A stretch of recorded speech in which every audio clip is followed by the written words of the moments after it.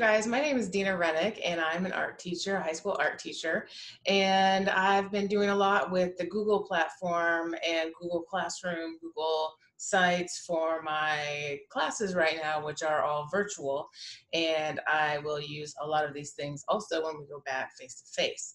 So there's a few things that myself and my colleagues have figured out, and this one is going to show you if you want to do Jamboard, which is one of my new favorite tools to use for virtual art education. If you want to use Jamboard, a lot of times you can only do 20 frames.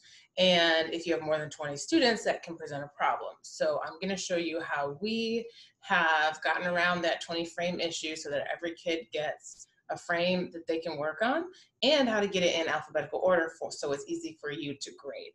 It saved a lot of time. It's a few steps, but you can take a look, stop it, and do it along with me, or watch the whole thing and then do it yourself. If this is helpful, let me know. Leave a comment in the comment section. If you have any questions about it, leave a comment for me. Please like, share, and subscribe if this is useful for you or if you feel it would be useful for other people. So we are going to get started. And I'm going to show you step by step how I do it. And I'm going to go straight to Power Teacher.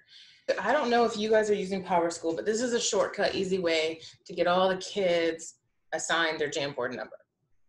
So you click on the backpack in Power School or whatever system you guys are using for your attendance. I'm going to click on it, but I'll edit out the students' names so that you can't see them for privacy.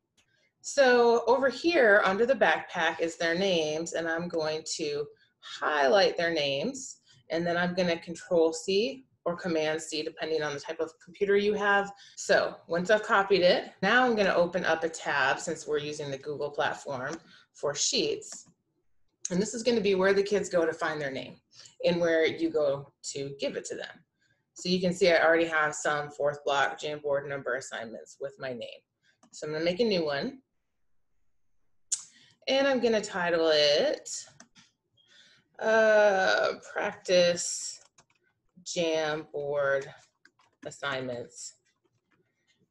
And I'm going to call this Block 1 because it's really important to put the descriptive title in there so it's easy for you to find later. Block 1, Rennick Jamboard. Now here, we're going to put name. And then right below in the next column, you're going to paste. So Command V or Control V, or you could right click. And then I'm also going to take this and move it over so I can see all their names, which again will be blacked out when you see it. This is Bo, my dog. He's helping me. So the next one is going to be the Jamboard number. And then the next one is going to be the frame number. This is Bandit. He's also helping me.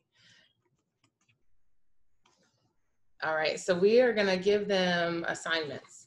Now I want to show you how we do it. So I'm going to go in the little waffle down to Jamboard. And I already created one called Jamboard Class Example. And again, you're going to want ones for each class. And here's what we decided, and it's been working well. So Jamboard allows you 20 frames. Once in a while, it allows you more than that, but you can't count on that.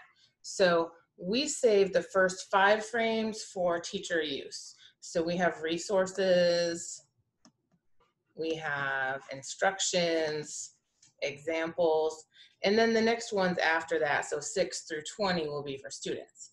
This one is going to be called Jamboard Class Example number 1. Jamboard number 1. And I also like to do this so that the kids can make sure they are in the right spot. So this one's going to be called Jamboard Class Example, Jamboard 1, first block. So here I can have frames 6 through 20. So I go back in here, and it's going to be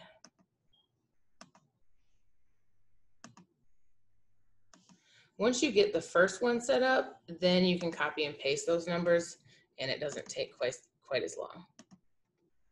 So I'm just going through till I get to 20.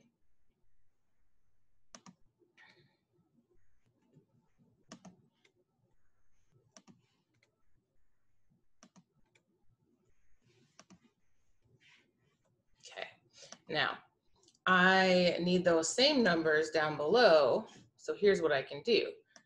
I'm just gonna copy those and then paste them. Now I have it going down for the next ones. Okay. So then this one's gonna be Jamboard 1.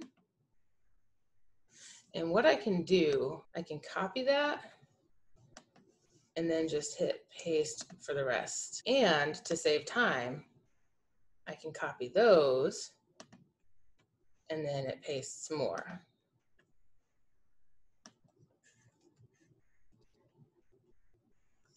And then we're on to Jamboard number 2. If you have an even larger class, then you might need more than, I have one class where I have to have 3 Jamboards.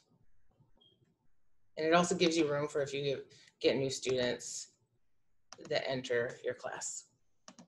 Okay, so now we have it set up.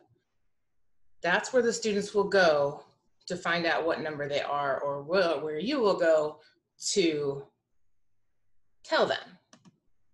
So now we've got Jamboard 1. What we're going to do here so that they can use it is we're going to make sure it has the right permissions. So if this was one I didn't want to let my kids work on, then when I go to share, it would say restricted and only my school district. But if I click on anybody in my school district and I change it to editor, now anybody who has that link, which I'll share with my class, can edit this. Then I need to make a second one because this is my first one, now I need a second one.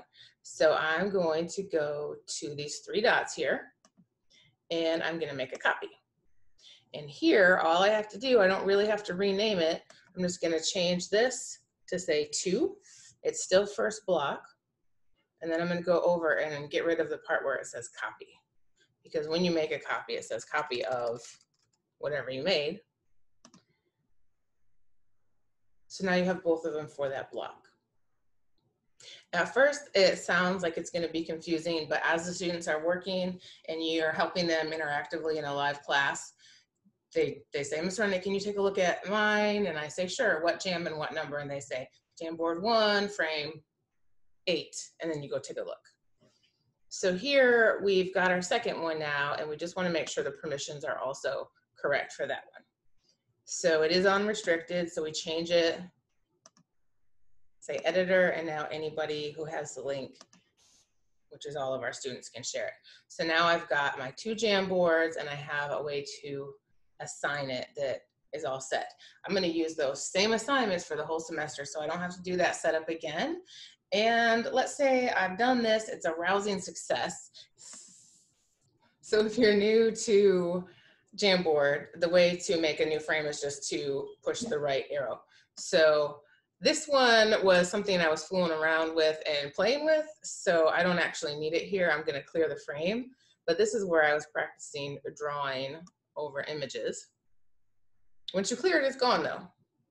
And I was practicing with a homemade stylus on this one. So now there's 2 free ones for those first 2 students. And then if the next one wants it, if you just click the arrow, it makes another one. So it'll just keep on adding until you get to 20. So you don't have to do the work, the students do the work. You let them open it and click over until they get to the number of frame that they're on, and then that's theirs.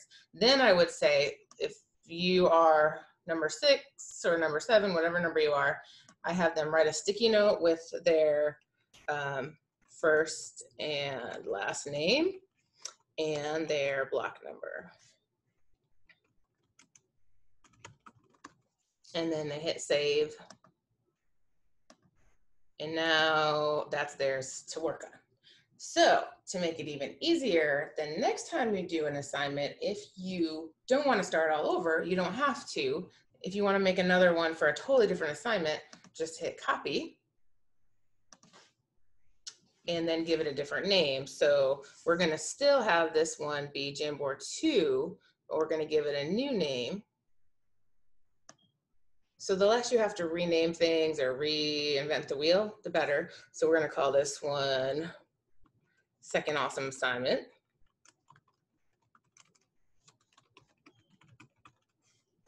And since we're going to still have two Jamboards, we would have that one. We would say, okay. And then we would change the permissions on it. And then we would make a copy of this one and just change this to a 1 for the first Jamboard. And now we have another set just like that for the next assignment. So we have our first Jamboard class example assignment and then second awesome assignment there. The only thing you would still have to go back in is change the permissions on the new ones. So now you know how to make multiple Jamboards for your students if you have more than 15 or 20, and you know an easy way to assign the Jamboards, how to have the kids put a sticky note on there so that they can find theirs. And I'm going to show you one last awesome thing that has been amazing for me. So now I'm going to show you just an easy way that I use for grading assignments on Jamboard. Instead of going in later and opening up every Jamboard and clicking through every page, here's that same one, another copy of it that I showed you. So I've got these. Let's say this is an assignment. It's not, but let's just say it is. You go over here to the upper right-hand side where the 3 dots are, click on it, and then below rename, it says download as PDF.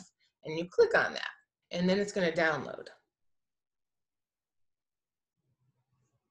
And then as soon as it downloads, it's now a PDF, which, let me show you why that's easy. So now that it's a PDF, when I am grading it, all I have to do is scroll through them all, and I can check off students. So I could be like, oh, there's each student in alphabetical order.